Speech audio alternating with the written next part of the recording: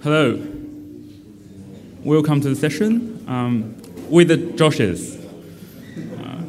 Apologies that we all lost our voice a little bit after last night. I guess that's what's happening in every conference, you know. So we're going to talk about Elasticsearch and Drupal. Start from introducing ourselves. My name is Josh Lee. I'm a Drupal developer. I'm based in Canberra. So in my entire Drupal life, I'm dealing with the government. And this is Dr. Josh Reed. Yeah, hi. So I'm Josh as well. So I'm a technical support engineer with Elastic, which means that I just get to work with a lot of awesome people and helping them do awesome things through the use of this Elastic stack we have, which I'll go into a bit more. I had a PhD in astrophysics and I did research a long time ago, but that's far behind me, so don't ask me about that. All right, I'll jump in and Dr. Josh Rich will introduce Elasticsearch later. So the Drupal we know, it's really popular now. And if you guys read the blog from Dries, that you guys know that Nasdaq just adopted Drupal 8 in their investor relation website. That's big, yes. And from my experience, that the government like to use Drupal. For example, the biosecurity website in Department of Agriculture, they put all their biosecurity news in Drupal. And the ABCs and SBS, they all use Drupal to store their news. E-commerce, of course, that's really popular. If you guys been into the session that my friend Scott Anderson was giving about Adair, everything, pretty much, people like to put into Drupal. Why? Because it's awesome. And yes, we have a lot of data in Drupal. The way that we keep the data, structured is, everyone knows taxonomy terms, views, and if you're lucky enough, you just install Facet API with Search API, and that will actually give you the block that you can place on the sidebar, hopefully, that you can actually categorize data based on different field or properties of that entity. And I'm pretty sure everyone uses entity reference module or reference module. And I've seen people using both in the same content type. I don't know why. But when people started to use entity reference module or node reference or user reference, there's a kind of like a structure like likely you have a parent and you have children between the content type or entities. And for most of the cases, or if you're using field collection, I know that people tend to put the entity reference field or every kind of reference field into a field collection. And for most of the cases, field collection is not really, it's unlimited value. It's not really, set only one value for that content types. And similar to program module. Also, flag module is another entity that provides a flag entity that allows people to subscribe to whichever node. With everything installed in your content type, two content types or whatever in your site, it's kind of like hard to find out the right entity you want to find. For example, if I want to find out the reference entity in whichever content type that happen to be in one of the field collection field, I don't really know where can I find it. After I have this kind of like complicated content type, my manager can come. Can I get a report of our website? I don't really know what that means because, well, that means a lot. That can be, I can give the total number of each content type to my manager so he knows what's going on in our website. Or maybe I just add another filter on top of it, per term. Maybe he's happier.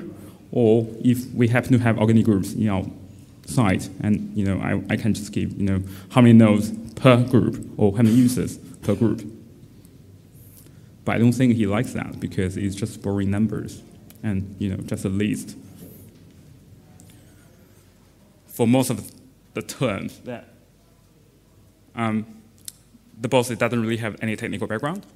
All they want to know is a nice paragraph, a nice diagrams that you can compare with the number of each content type, perhaps. By the way, this nice diagram I got it from the Elasticsearch website. Or in the case that you have parents and children relationship between the two entities in Drupal, that, this case always happen in our real life, that client may just remove the parents somehow. That make the children orphaned.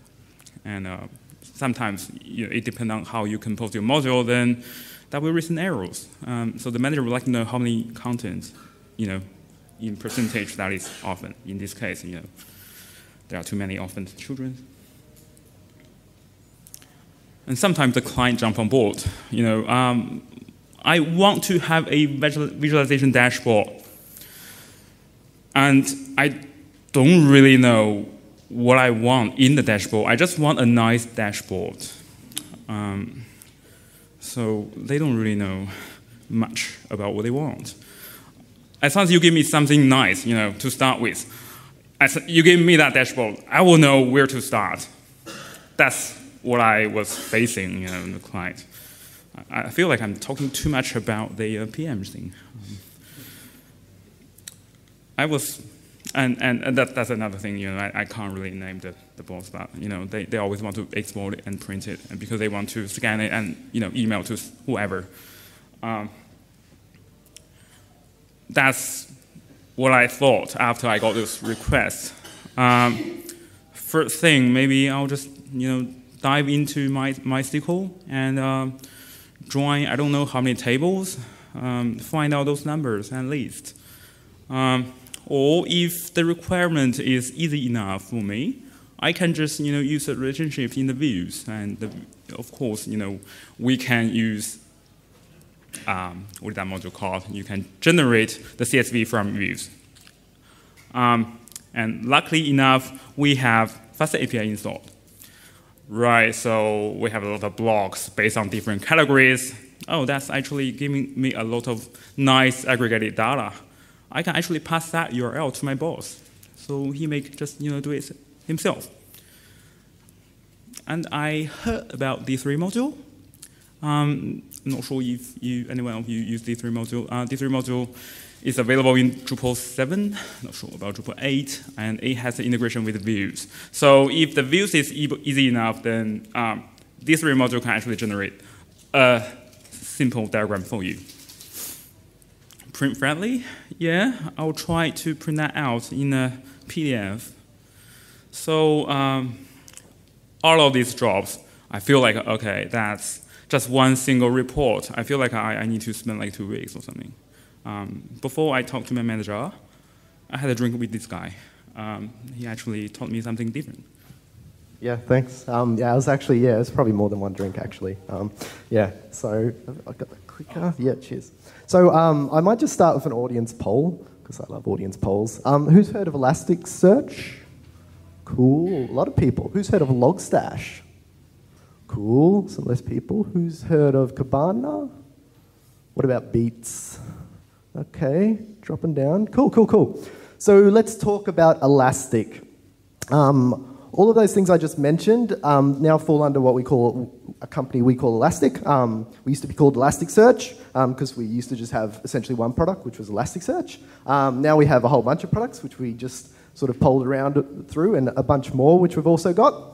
But at our core, we're an open source company. We have around 70,000 community members. We love our community. We're on Discuss and IRC all the time, talking with them, getting pull requests from them. They're filing issues. It's great. Like our community really helps us out, and we thrive and live with that community, which is really awesome. We have like ridiculous amounts of product downloads across our stack. Like people are just using Elasticsearch all over the place. And working in support, I'm just always amazed at what our customers are doing and what people are trying to do with Elasticsearch and the rest of the stack as well. It just blows my mind, the use cases they find out of it. And that's and on the commercial side, we have, people who rely on us for support. So to help them out with not only, when something is on fire, which hopefully doesn't happen very often, but also for helping them design and architect a solution with that stack. So that's what we are. We're trying to help people, with this, get this lots of this data, put it into some kind of way which they can search, aggregate, visualize it, filter it, enrich it, do all these kind of things with their data. Take it in some format, maybe just take it raw, just stick it somewhere where they can then sort of access it. Because basically a lot of people nowadays, you're all probably facing this situation where you've got too many data sources, you've got all sorts of like information coming at you, and it's just too much to process manually. You can't sit there tailing logs anymore. You can't sit there, you know, like trying to analyze your data by hand, you know. You have to have some way of like filtering and searching through it. And that's where we can sort of help. So as I mentioned, and as we just polled there, we have like this whole stack. So another poll, has anyone heard of the elk stack? Cool. So we used to call it the elk stack, which is really cool. But now we've got all these other products here. So we've got like Beats and Cloud. And you know, like elk is an acronym that stands for Elasticsearch, Logstash, Kibana. What do we do? Like, you know, like, how do we call it? Do we call it Belk? Elk-bee? You know, like, yeah, I've got an elk-bee here, but yeah, it's like, you know, this is just getting madness. And then we add a C in there, maybe we add an X in for our X-Pack, our commercial offering. It's starting to become crazy. So what we like to do now is we just like to call it the Elastic Stack. And the Elastic Stack is composed of all of these things. At its core is these open source products, Kibana, Elasticsearch, Logstash, and Beats, all open source. You can go and download them, Apache license, Apache 2 license. Go and download them, play with them. They've got all the nice cool features, which I'll be showing you in a demo a bit later. If you want to like have it hosted, like you don't want to worry about the management of that kind of stuff, you can use our Elastic Cloud offering. That's basically Elasticsearch and Kibana is hosted for you. So you just throw data at it, and you can just have Kibana to do visualizations of it. And then on the side there, in addition, when you like basically buy a support subscription, which means you get someone like me helping you out, you basically get access to some more commercial features for you. But we won't talk about that today. We'll be talking about basically the traditional elk stack. I'll let it slide for today. So as I said, like, you know, it just amazes me like what people are using it for. Like a lot of people probably, who used it for like a logging solution, just sticking logs into Elasticsearch?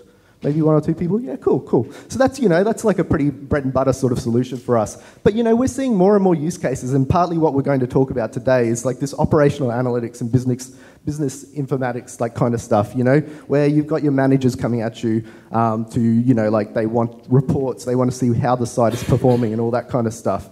And then at the same time, you've got your users and that kind of stuff. That, you know, you're like, you know, you have a lot of data and you want to give it to your users as like fast, and you want the users to find that information really fast. I think I was in a talk yesterday where they were talking about the attention span of modern humans. It's like 8 seconds or something like that. So you kind of want, you know, that information to appear there within 8 seconds. So search is probably the best way to do it. And you know, this covers a lot of different people, you know, like in your organization. Like, you know, when we're talking about logging, that's you guys maybe. You're looking at those logs, the performance of your website, you know, your Drupal watchdog, all that kind of stuff. You know, your managers, they want to know some of that information in a more condensed and pretty format. And then your users, they just want to access the data really quickly. So, yeah, like that's pretty much an overview of Elastic, the stack, that kind of stuff. I'm sorry, it's waffling on. It's a little bit, I guess, like high level, you know. What does it mean? That's, I guess, what we're after, you know, like here. Like maybe if I can just show you some demos and some pretty pictures and things like that, that'll like basically get it across a little bit better. So let's start off with knowing our audience. So the people we're going to be talking about today, and which Josh just talked about earlier, was basically two types of people. You've got your managers and your users. And I don't put these pictures up here to disparage these people because we're also these people. Like, that's me on the left when I'm trying to use a website, you know? Like, oh, I just want to know the information, you know? Don't show me, like, you know, all this flash and stuff like that. Just give it to me as quick as possible. That's what I want. I don't have the time to, like, look through, you know, all your pretty pictures and that kind of stuff, you know? I want, you know, to get to it as fast as possible. And at the same time, I'm also the person on the right, you know? I like pretty pictures. Sometimes I don't understand what's behind the pretty pictures, but I do like them. So I like my charts and graphs. So yeah, so know who you're trying to like target with this information. So with that in mind, let's talk about the search aspect first. So this is where I guess like users and managers sort of like can both like rely on this kind of like feature. In terms of Elastic, that's Elasticsearch. That's, you know, for search. And why would you use Elasticsearch? Well, because it's really fast. We do what we call near real-time search, which basically means you index a document, and it's pretty much available to be searched on pretty much like, I think the default is 1 second. So within a second, you can get it. In terms of like, you know, like regular searches on your website, people get like basically down to the millisecond, you know, response time for their searches. So yeah, so it has that near real-time sort of capabilities. It's highly available, and it's distributed out of the box. And what that means is basically you can stick Elasticsearch on a single server, and then once it starts, like, you know, the resources there start to get a bit constrained and that kind of stuff, you can just spin up another server, stick Elasticsearch on that, and those two servers can talk to each other, and they'll just spread the data across them. So basically, you can build out a solution as your data grows really easily, because we just have that built in for you, and it's like ridiculously easy to use. It's nice for developers because we just have this nice RESTful JSON API. It's JSON in, JSON out. You talk to it JSON, it speaks back to you in JSON. It's just over HTTP, so you can do all that nice optimization of, you know, HTTP and all that kind of stuff. So it's really easy to talk to. And we have a whole bunch of client libraries for all different languages. PHP is there, Perl's there, Go's there. So it's all over the place. And then finally, we have like a little bit of analytics and aggregations on top. And I'll show you some of that, mostly through a tool which we call Kibana. And I'll show you a bit of that a little bit later. So in terms of the search aspects, who uses Wikipedia? So as an example of what you can do with Elasticsearch is Wikipedia, that search you're typing in that search box, that's going to hit Elasticsearch. It's going to be sending those results to Elasticsearch, and it's going to be sending them back to you. That autocomplete you see in Wikipedia, that's also Elasticsearch doing that autocomplete functionality for you. As another example of another, I guess, a local shop which is using us, who uses Seek? Who's using Seek right now? No, I shouldn't say that. Who's used Seek? Yeah, great. We've all used Seek. We look for jobs, you know. That's how we make our living. Well, Seek this isn't particularly how Seek are using Elasticsearch. They do use Elasticsearch. They don't use it for this search front end right now. But I like the Seek website because it's a nice example of faceted search. Instead of you just having a general search box where your user can just type in something and they get a whole bunch of results back, you can filter down the results a little. So the users can like sort of click and choose a few categories and subjects, and they can refine their search a little, which is really great. And then finally, as another example, domain. Who uses domain? Awesome. I don't actually use domain. I'm from Canberra, and we have this thing called all homes. We're just like weird, you know? Like all the rest of you use domain, and people, I'm like, what's domain? You know, we're like in our own world. Anyway, domain, they use us for, you know, when you do that properties near you kind of search, that kind of thing, or properties near this property, that's all powered by geo searches in Elasticsearch. So that's really cool. So there's an example of that there. So on the other side of things, we talked about search, and what we're going to talk about a little bit is the business analytics, those charts and graphs, which our managers love. You can do that with the Elastic Stack as well using Kibana. Kibana is essentially our visualization tool which sits on top of Elasticsearch. It speaks to Elasticsearch. It actually uses the power of our aggregations framework in Elasticsearch. And it basically queries Elasticsearch, gets those aggregation results, and makes pretty pictures for you. So, you know, it has all these capabilities of like dynamically filtering down into the data, so everything on the chart is clickable, and I'll show you some examples of that a bit later. You can filter by time, you can click on subjects and things like that. It has a nice search box, so you can just do full text search as well. You can share those dashboards. Up and coming in actually right now in our V5 stack, which we just released. Yesterday or the day before? Yesterday. Yeah, so it's basically got a reporting framework, so you can basically schedule reports and have like basic dashboards with a whole bunch of visualizations sent via email to your manager. So basically you can automate yourself out of a job. So yeah, so you can do all this kind of fun stuff with Kibana, and all powered by these aggregations, which are all in Elasticsearch. And there's some examples, and I'll show you some more examples, so we'll just skip that slide. And then I guess the other thing is like it's all great to talk about like searching your data and visualizing your data, but how do you actually get it into Elasticsearch? Well, we have some tools for that as well.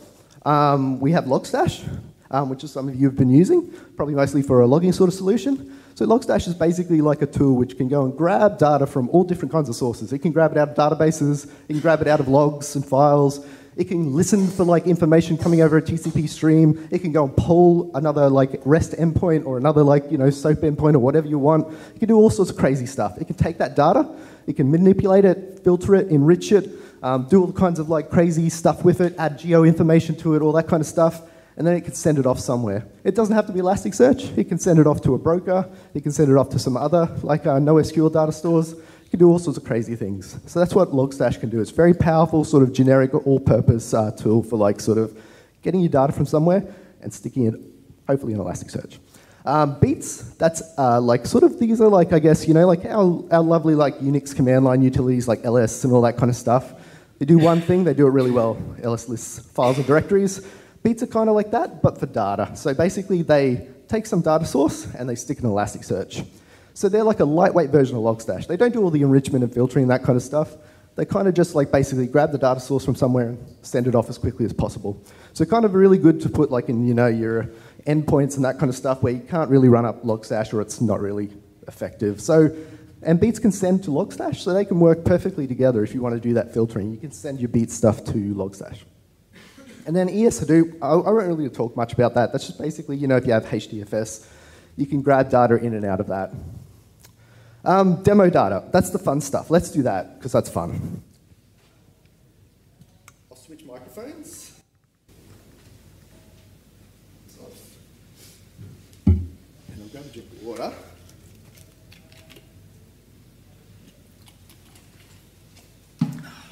All right.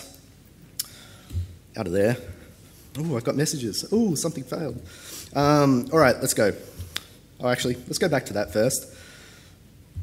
All right, demo data. There we go.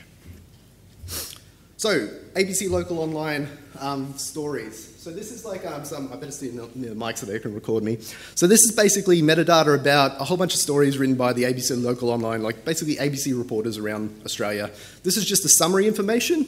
So this is basically a URL to a picture, so a photo, which went with the story, a little caption about the photo, a brief description, the title of the story it was associated with, a link to the ABC website, which contains the story. So it's just this metadata about it. It also contains, you know, some information like which state reported it, which station, which local ABC station reported it, and some geodata to say like the photo was taken, you know, here, the story actually happened here in the middle of the outback or something like that. So it's just like a bunch of metadata, you know, maybe something like you might have in your data store in Drupal or something like that, you know, like which you might search over or present in your website. And I just grabbed this off DataGov. So it's up there. You can go grab it as well. The 8,500 records. Just go and grab it. Pretty small. It's easy to use. CSV file or JSON file. I use the CSV file. And how easy is it to do and use this? Well, it's really easy. So this is basically what I did. It's only 3 steps. Normally I put 4 steps in there and I have a blank 3-step and profit. You know, that's the funny joke. But anyway, yeah, no, it's like download the CSV file. I basically indexed the data into Elasticsearch using Logstash. I configured it, you know, basically with, and like, you know, to read the file, do a CSV filter, send it to Elasticsearch. Really simple, really easy to do. The config is really small. I can show anyone later on. I didn't want to show it today because, you know, when you show code on a screen, it's kind of ugly and everyone just like sort of nods off. I will show the code later. Huh? Don't tell that.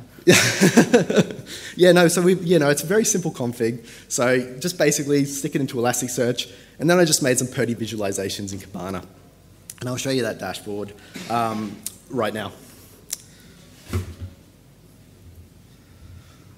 And I do apologize because like my laptop is horrible. It's like a Dell and it has this dongle and the resolution gets crazy. So Kibana is a bit squished, but we'll have a look at it. So this is Kibana, V5 version of Kibana, and this is the ABC local online dashboard I created. So you can think of this as like, you know, you had this information in your website and maybe you want like some interface where maybe like, you know, your managers or like, you know, just your devs can sort of like query and look at the data in a more simplified way without going through the website or something like that. So basically, yeah, you can see the data here. I've got like a tile map, which contains some geohashes, geogrids of like the density of the stories. So the redder it is, the more stories were reported in that location. I've got just a little bar chart over there, which has the state distribution, so the count of stories per state. Who likes pie charts? I love pie charts. I don't know why all the hate for pie charts. I love the pie chart. So I do a pie chart of the subjects which were tagged in the stories. And down the bottom there, I've got like the actual pictures. It doesn't quite fit, but I'll scroll around. So yeah, and basically this is Kibana. So it's just taking that data and it's just interrogating Elasticsearch in real time for this data. So it just goes and does a search and then presents it on all these charts. All of these charts are individual aggregations which are sent to Elasticsearch. It gets JSON back. It takes that JSON and renders it, basically using D3, a bit of JavaScript magic, stuff I don't understand, but it's really great. And you know, this is all, you can like basically, if you have time-based data, you can filter this by time. So basically you can choose, you know, like the time region for it. As I said, it's all searchable, assuming I've got internet. I do. Let's give it a try. Oh, look at that. I've done a whole bunch of searches. Awesome. Let's try Gold Coast. There you go. We've got a high density in the Gold Coast of stories. For some reason, we've got in the middle of like Australia, maybe something to do with gold. And then up in Darwin, maybe they're trying to claim that they've got a Gold Coast up there. But anyway, we can see there's stories about Gold Coast. And we can see, you know, the Queensland state reported most of these stories. We can see the subject about, you know, human interest, that kind of stuff. And we can see the pretty pictures, you know, like somebody's metal detecting and the caption there, you know, like all these stories about the Gold Coast. Likewise, we can search for cattle. Because I'm a Queenslander, I can say that. I love that. And yeah, there you go. Look, it's all in Queensland. Awesome. Probably up there, that's Rockhampton, beef capital of Australia. Woo! Yeah, so there you go. And, you know, get the stories back. So it's quickly searching that data and presenting us back that data really quickly. You know, essentially, you know, in almost, you know, what was that, like maybe a second, less than a second? I don't know. And this is all filterable, so I can like go and I want to like, you know, look at stories which are about like rural beef stock cattle, and now it's filtering it down even further. I can pick, you know, another category. Let's go disasters. Maybe I'm a bit morbid. Yeah, and it's filtering down the stories even further. It's doing this all in real time. Going off to Elasticsearch, querying it, doing this filter, sending the data back, presenting it in a visualization for you. Awesome. So that's like one example of like, you know, some kind of content which is pretty normal, you know, and like this applies across all sorts of different data. So here is like, for example, the LAPD crime data for back in, I forget what time period this is over, a couple of years ago.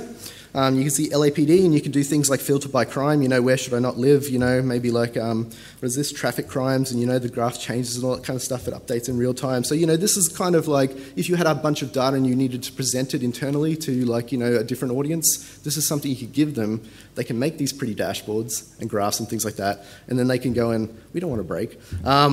We can basically, you know, filter this data and they can like play around with it, do all kinds of crazy stuff with it, manipulate and see it in real time, which is really awesome.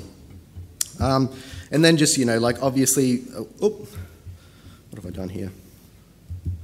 Terrible with my mouse. You know, obviously you've got like the traditional sort of like Apache logging sort of situation. We've got our nice graph here, you know, like we can see the logs from our like web server. So you can think you could stick your DB log in there, or, you know, your Apache log, stick it all into here, and you can have your internal, you know, like dashboard to monitor your website from a backend sort of way. You know, like, and again, this is all filterable. The other cool thing about all this is when you like to go and filter these things, you can export this data into a CSV file, so you can go and take it and manipulate it and analyze it in another place if you want to. But yeah, so you have these nice dashboards to like, you know, to look at your data. And then just as another example, you know, like going back to sort of the manager side of things, you know, your Twitter analytics. So this is actually our Twitter feed, like taking our Twitter feed of, I think, the hashtag Elastic and Elasticsearch and maybe our products hashtags, basically looking at it over the last 60 days, and we can see the distribution of where the tweets are coming from, you know, what people, other tags people are using, some various graphs about it, you know, and as I hover over, I can see like, you know, these values are changing, it's all dynamic, all that kind of fun stuff. So yeah, so there's a lot of different like ways you can like basically, if you look at extracting this data out of Drupal or whatever form, wherever it's coming from, and sticking it to Elasticsearch, it can be quite powerful. So, and that was all done. All of those things are basically done with Logstash. Where's my clicker? There it is. So yeah, so when you think about it, like if you've, yeah, we've got those two different types of audience. You know, you've got your data sitting there, which your users are going to search over, and you're going to have a nice search box somewhere, maybe some faceted search and some filters and things for your users. But then at the same time, you can, you know, you can get that data out, put it in Elasticsearch, and you can give your managers and that kind of thing Kibana, or your internal users, you know, in different groups, access to that Kibana, and they can go and generate their own reports and visualizations and all sorts of, do their own searches and that kind of stuff. You don't have to design another website because, you know, in some ways you don't need to maybe go to that full-on website sort of design for those internal users. So yeah, you've got this power to basically, you know, like, I guess, please both sides of the story. So with that in mind, I guess, like, you know, there is, you know, solr is a big thing in the Drupal community. And so how does Elasticsearch compare to solr? We're essentially the same product. You know, we're both based on Apache Lucene. You know, we have a, like, we basically, I won't disparage solr, it's a great product. But what Elasticsearch has, it's based on Apache Lucene. It has a nice RESTful JSON API. It's built to be distributed out of the box. It has these real-time search capabilities, and most importantly, we have this aggregations framework on top, so you can actually do things like histograms and averages and pipeline aggregation, so derivatives and all sorts of crazy sort of mathematical things. You can do that in Elasticsearch. You just tell Elasticsearch, I want you to aggregate over this search result, and it will give you back that aggregation result as well. Compared to like things like a relational DB, you know, our Postgres or whatever we're using for our data store for our Drupal, I see that as complementary. MySQL and relational DBs in general, they make different guarantees about your data. We make guarantees around search. We want the search to be really fast. MySQL and that kind of things, they make more guarantees around storage, you know, so basically to like guarantee that your data is there and it's correct, you know, and all that kind of stuff. So I see there's a complementary thing there. And basically you're going to have a lot of data, so you'll probably have more data in MySQL and less data in Elasticsearch because there's only probably a limited amount of data you actually want to search on. You don't want in all cases to search on every single bit of your data. There's just certain fields and information you probably want to search on. So there's a complementary use case there, and they're completely different tools. There's no way you can say this versus that. So there's some complementary use cases there. And that's likewise for any kind of storage, like other NoSQL things like Couchbase and Mongo, whatever you like to use.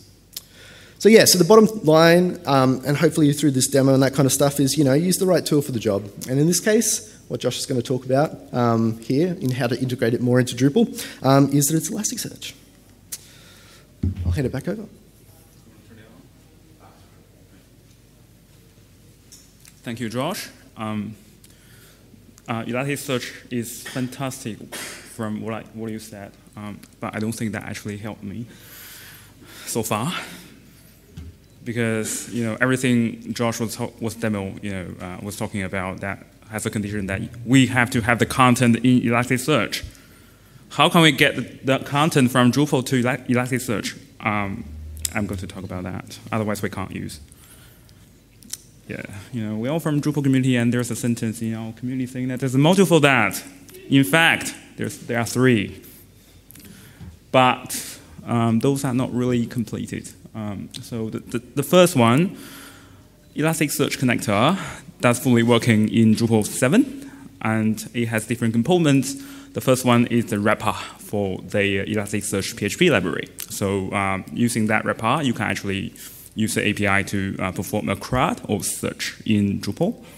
It also has a component to actually ship the watchdog log into Elasticsearch. Also, it has the search API integration. It has the views integration, all available in Drupal 7, not Drupal 8. So last time I was trying to install this module in my Drupal 8 site, that actually broke my site. So it's under development. The second one, search API, Elasticsearch, is not available in Drupal 8 yet.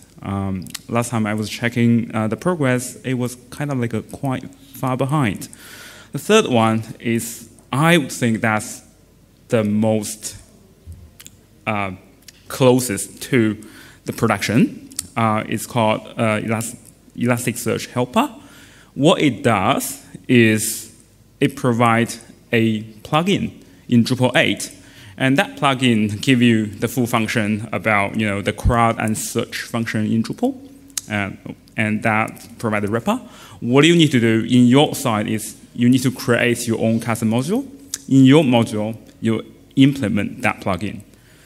You don't have to do anything in your module. You just implement that plugin. That API becomes available. And in the module file in Elasticsearch Helper, it has all of the entity hooks in there. So when you update the entity, then it can fire up a query to update the entity in Elasticsearch, such as that. But all of those 3, they all need work, and I do not really see currently a lot of active works on that. So we are the Drupal community, and we should actually contribute to those modules so we can actually leverage the functions from Elasticsearch. If you don't really want to use those modules, of course you don't have to. The Elasticsearch PHP library is maintained by Elastic Company, and they have the library is well documented. So if you want to create your own module, all you need to do is just add the library into your composer file. So just use the composer to install this library, and in your custom module, you can just start it to use the Elasticsearch PHP API. That provides a full CRUD and search, and including the aggregation APIs. I didn't really show the code. Right. So if you guys are familiar with the query that in Elasticsearch is really just a JSON that you can actually convert it into array in our module. And the key can be, aggregation, and if you want to aggregate by whichever term or whichever field, you just put the key in there and the value in there. So pretty much just passing the arrays to Elasticsearch, and it will just return the JSON. That's the code example. I don't want to show too much about the code. This example is actually from Elasticsearch helper module. So what you see here is really just 3 hooks. And in those 3 hooks, we actually use a service and to index the entity, or we insert entity. That's how we trigger the performance in Elasticsearch. And there's another way. Josh has been talking about using Logstash to index the content into Elasticsearch. Logstash is a wonderful tool. It's open source and it is written in Ruby. I'm not a Ruby programmer, so I can't really read that, unfortunately. But it has a lot of plugins. One of the plugins is called Drupal dblog. That's really awesome. So what it does is pretty much shipped our watchdog log into Elasticsearch automatically. So a Logstash is a command line tool. Is that correct, right? Yeah. So all in your command line, you just need to run the query in Logstash, and that will actually read your Drupal site and ship all your watchdog into Elasticsearch. Also, Logstash has another plugin called RSS Reader. We all know that we can actually we can configure our views to export RSS feed. So if we can manage to actually expose our RSS feed from our views, the reader from Logstash can read it directly and import that into our Elasticsearch database. And this morning, I just learned something new from George. There's another plugin called HTTP Polar. Yeah, HTTP Polar. Yeah, that's actually more advanced. That you can actually pass the URL to the HTTP Polar. That URL can be JSON format, can be whatever format. And in the Logstash configuration file, you define which field I want to, push to Elasticsearch, or you can create a filter in there. So I want to convert this, for example, in Drupal 7. I'm not sure if you guys know that. In Drupal 7, if you do an entity load, and in Elasticsearch, what it sees, if it's an NID, node ID, what we see is actually a string. It's not really an integer. So Logstash provides a filter that you can actually create your mapper. If it's a node ID, and you need to tell Elasticsearch it's a integer, it's not a string, something like that.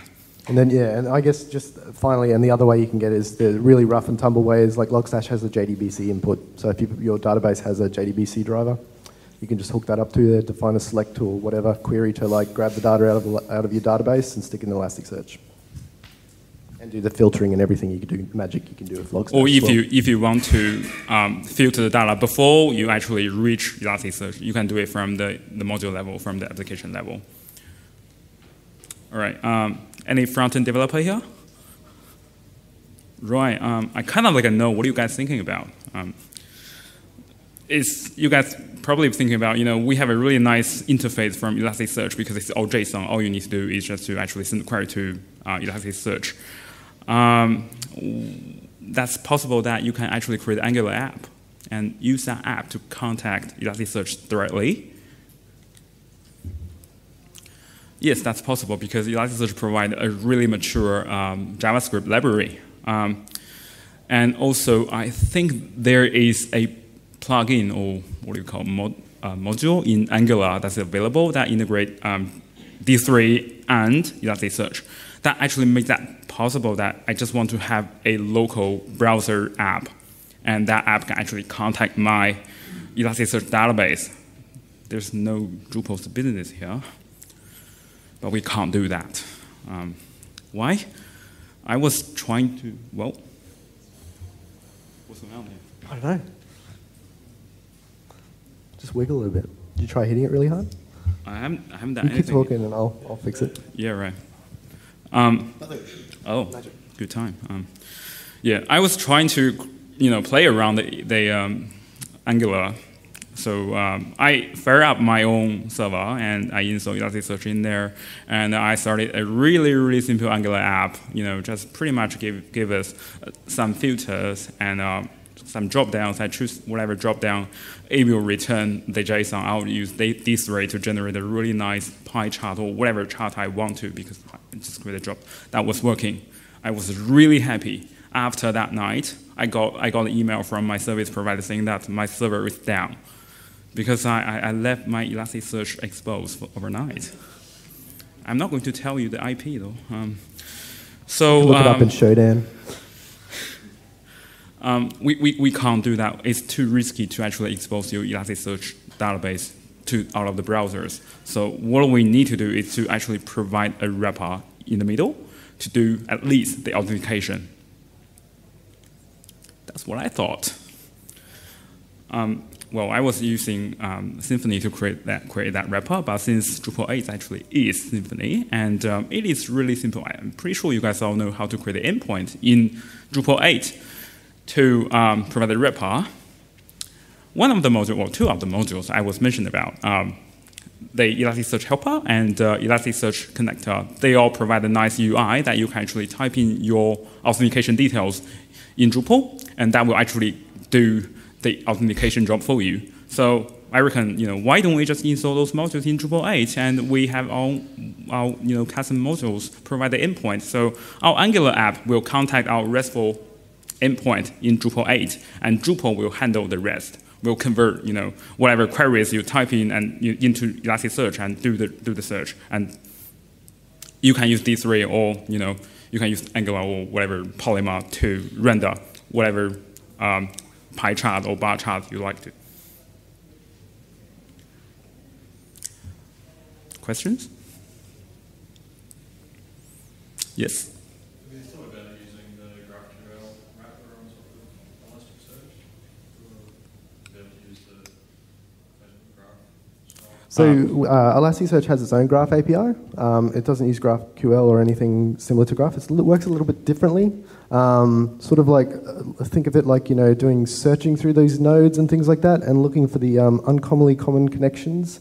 So rather than getting super nodes back, you sort of get like the actual relevant sort of connections, because this is all based on essentially search, so it's all about relevancy between these two nodes. So there is language, it's all JSON as well. So there's actually a whole API built in on Elasticsearch, and we actually have a UI as well, so you can go and explore it and make your pretty graph diagrams and things. Not that I'm aware of, because Graph is so new. So yeah, I'm sure you can. It's an API, just you can go and hack on top. Kibana is built by Angular. It's using Angular and D3. So if you want to, well, for example, if you want to display a nice diagram from Kibana to your website, there are different ways. The easiest way is actually Kibana can export an iframe. Then you just copy the iframe to your site, but that's static. If you want to display the dynamic data into your site, you can either you can export the query from Kibana that is used to generate the diagram.